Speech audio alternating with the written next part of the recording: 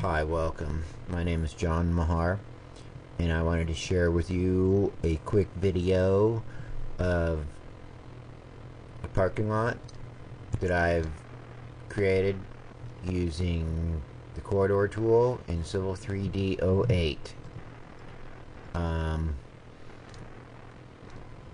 The big advantage of it that I've understood in this approach is that you have the slope values and you can manipulate them the same as you do feature lines.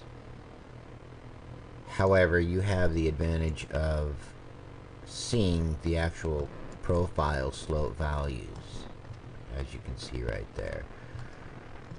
Okay, so what I did is I had an alignment coming around here and going around down to this road, and another one starting here and ending up down here at this road. And there are 4 islands that I also made profiles from.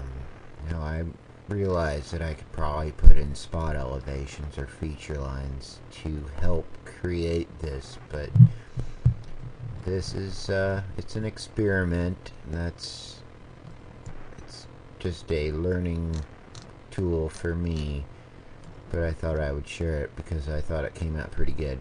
So this one assembly of a curb is all I used to create the corridor, and I will show you it right here.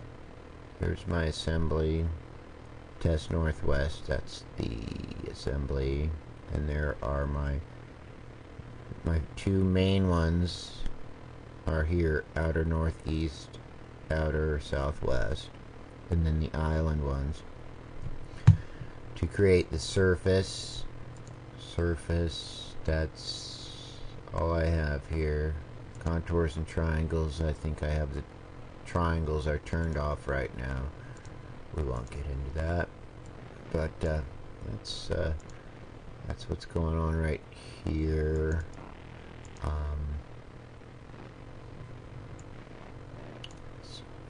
Parameters. Here's my assemblies for my road out there. Okay, so that's pretty much it. Took me a little bit of playing around with the profiles to get my slope values where I wanted them. This is an experiment, so you know, it's not perfect. It's just a learning process for me.